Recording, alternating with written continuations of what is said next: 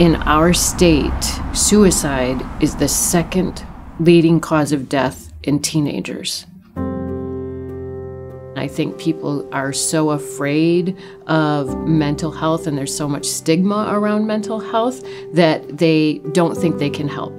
And so they choose to do nothing. And they don't recognize the signs. And so mental health first aid is a training that will allow people to recognize the signs and to offer immediate assistance and then get the appropriate long-term professional assistance involved. Mental health first aid, it's an 8-hour training, and it's an evidence-based program, and we have a youth version and an adult version. So it's available for if you work with adults or if you work with children. We train the school personnel, the courts, the general public, volunteers, parents.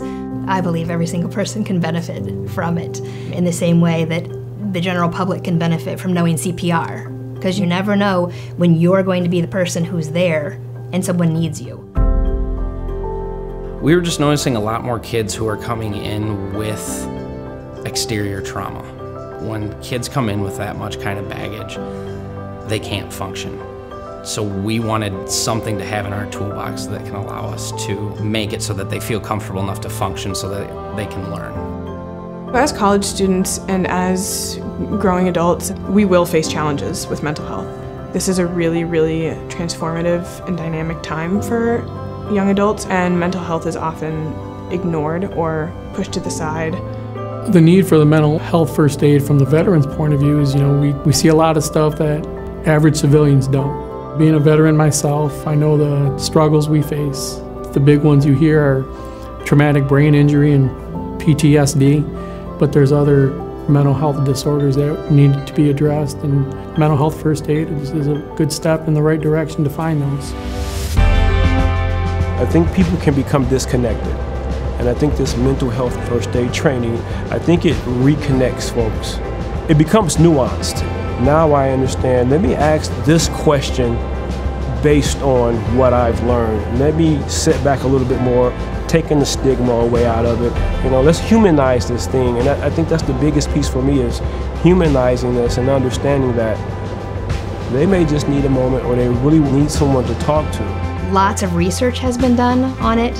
It's statistically based. It's not just we have a hunch that this can help. We know that it can help. The tools that we got in the mental health first aid training are more geared toward giving us agency in preventing mental health crises instead of cleaning up after them. Even just small aspects of it, I would say I use the training daily. I can apply it to coworkers, friendships, family, and interactions with people, and that's really what mental health first aid helps you do, is interact with people.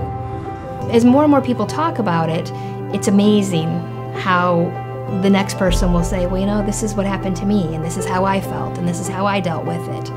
And the more that talk about that, the more comfortable kids and adults start feeling that, it's all just part of who we are.